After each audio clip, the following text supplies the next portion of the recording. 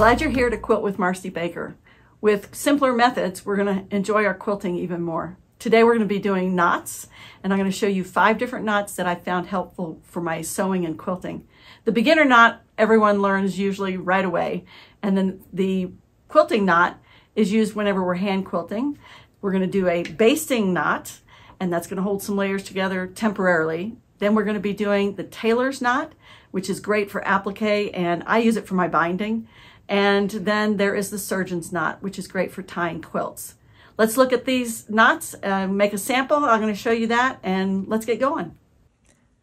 To get the most out of this video, as I work through it, go ahead and make some sample knots. And the sampler that you can make is 2 layers of cotton fabric with batting in between, and that's going to give you something where you can practice each knot as we go. Go ahead and get that together, and let's get into these knots. You'll see me work through the samples using pearl cotton, a large needle, and knit cotton fabric. That's going to make it easier for you to see the detail. The first knot is a beginner knot. It's what everyone learns from the very beginning when their grandmother hands them a needle and thread. And they may take and lick their finger, but basically they take the thread, roll it around their finger, and then they just twist that and pull. And they get a big honkin' knot. I just pulled it out except for that little bit. And if you need a bigger knot, you do it again. And it just becomes this big wad of thread. This is great for lots of things because it just holds right there where you need it to be. And I'm going to go ahead and pull it through here, and I'm going to show you how I use this knot for whenever I'm doing stacked repeats, which Sarah and I have a book called Stack and Cut. And we've got that pulled so it's not coming through those layers. And I want to hold these layers together tight, as in this example here, where I have, this is 6 layers of fabric, where I have matched up exactly that point all the way through. I've got the knot on the back, but now I need a knot on the front and holding all 6 layers together. Okay, so I need to do that. And how am I going to get that to be a tight knot? I'm going to take, and I'm going to make a loop and pull the needle through. And as I do that, I'm going to hold this down tight against the fabric. You can see how that knots right there against the fabric. And I just hold that and pull it through. Don't let that loop slide out from underneath there. Okay, I got one, but I want to make sure it's extra tight. So I'm going to do that again. And this time, the loop needs to be under the first knot. And if I hold it there, then I can get that to pull tight. And now I have an extra knot. And if you want to do a second or third, just to make sure that you've got it super tight, because you don't want these layers to shift and then your design to not match where you expect it to be.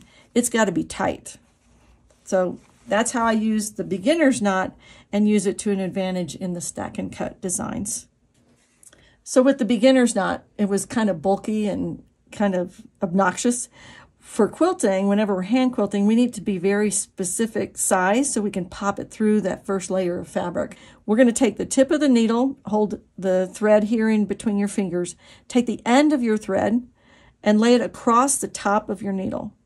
Then take this loop right there by the end and wrap it around the needle 3 or 4 times, and then pinch the wrapping between your 2 fingers, thumb, forefinger, and we're going to pull through.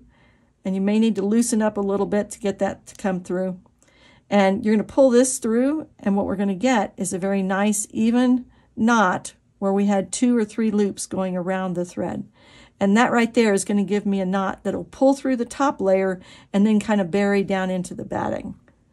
And now we're going to do a basting knot, which is really not a knot. It's going to hold the 3 layers together like knots tend to do. And I'm just going to take a stitch. I use this whenever I'm basting. Whenever I'm basting a quilt. And I will take and hold those layers together, get that thread held in place.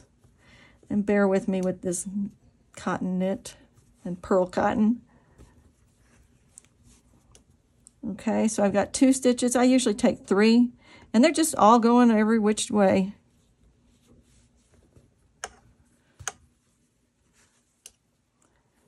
and it's holding the 3 layers together, but it's not a knot. It's just going to hold them, which is what I need. So that's the basting knot. So here is our tailor's knot, and it's my favorite. I learned it from my applique teacher, and it's great because it ties the thread into the fabric, and then it's so small because it's just tied in, and I really like it. I use it for my binding and for most any of my quilting or sewing.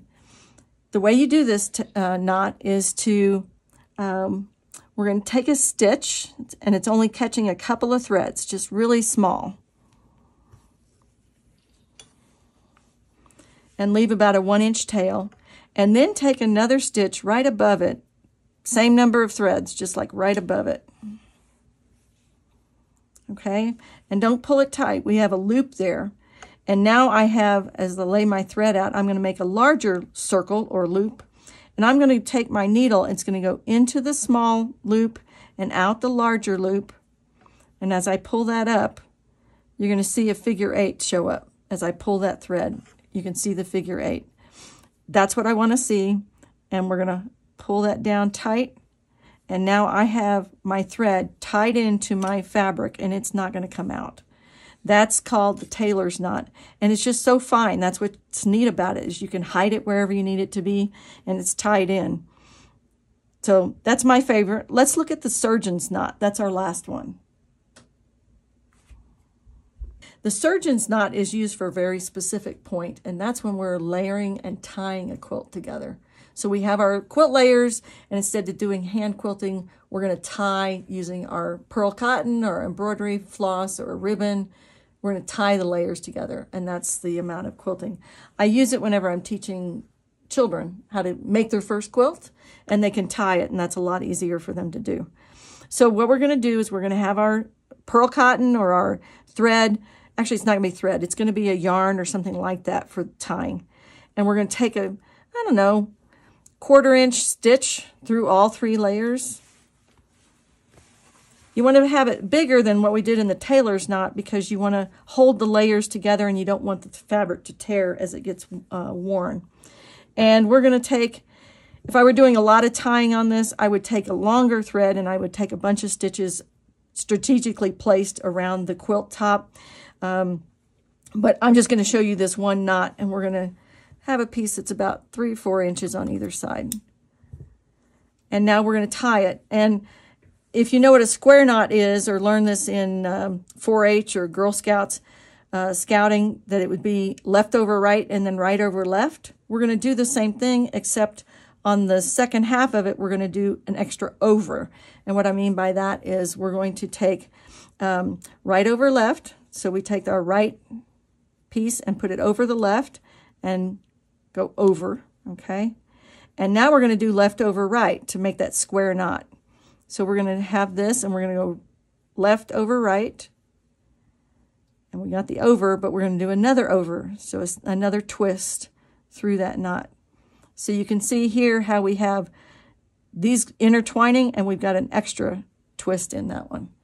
And what we'll do is we'll tighten this bottom one down. I'm just showing, I mean, I usually tighten that one first, but I want you to see all the stitch. And then we're going to, don't tighten it too much. You don't want to draw it up. You just want it flat. And then we're going to pull this one tight. And that's going to hold those layers together. That's not going to come undone because we did the square knot.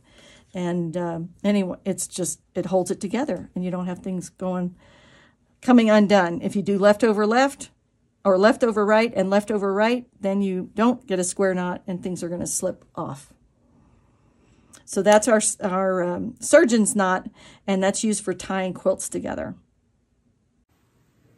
So aren't those knots interesting and useful in many ways? I hope you made your samples and you can try it out on your next project. My favorite was the tailor's knot, which I use in my, if I'm doing applique, and then especially with binding. And then you have your basting knot, which is great for when you're basting a quilt, holding layers together. And the beginner's knot, useful in lots of different ways. The quilter's knot, definitely for hand quilting. And then the surgeon's knot for tying your quilts. I hope you've enjoyed learning this. Thanks for stopping by to Quilt with Marcy Baker. Enjoy your quilting even more.